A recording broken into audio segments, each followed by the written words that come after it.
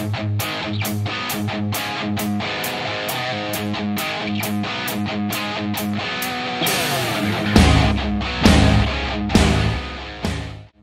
look at us. We got the Xtreme Tactical Sports Red Anodized Parts Kit. That's how you know that we are brand new to AR-15. We have the red scope mount with the hunting scope, the red slot covers, the red angled foregrip, the red bipod.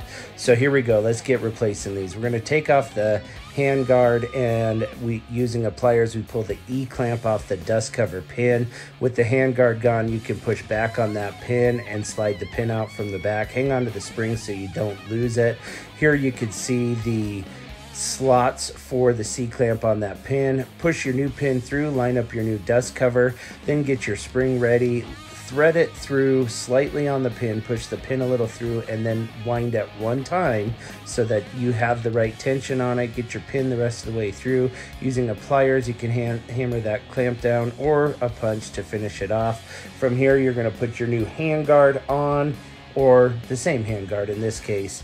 Use some blue Loctite on the bolts, so when you're out in the field, these don't work loose. As you're loosening things and replacing them, you want to make sure that everything gets tightened down just fine. Get your upper assembly popped up so that you can pull the old charging handle out with the bolt carry group.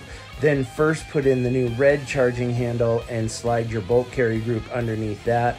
Push them in together and then push the upper assembly down back onto the pin. Use a pin or a punch to push the mag release in, and then from the back side, unthread the old mag release and work in reverse for the new one. You do have to apply extra pressure to the side of the magazine release with a pin or a punch so that you can get it properly threaded. And there you see it's working just fine.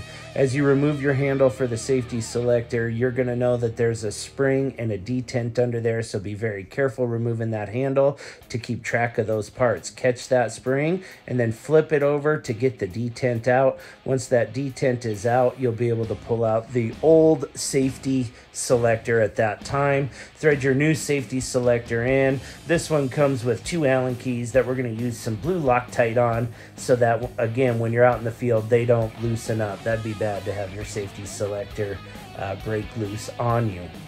Once that's in, place your detent back in, then put your bolt in the bottom of your handle, and then place the spring in the proper location on the handle, using one hand to hold the spring in and the other to push the handle down on. Then go ahead and push that. They will all line up, and tighten that down nice and tight. Test your safety to make sure that it is functioning appropriately. Here we're going to do the forward assist, and we just got tired of videoing, so now you have bad video on both the forward assist, and we want to add some new red pins and a new red back plate.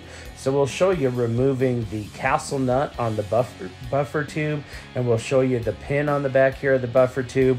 But again, you just miss all these videos. Make sure your grooves on your pins line up. Make sure you get your buffer spring and weight back in there.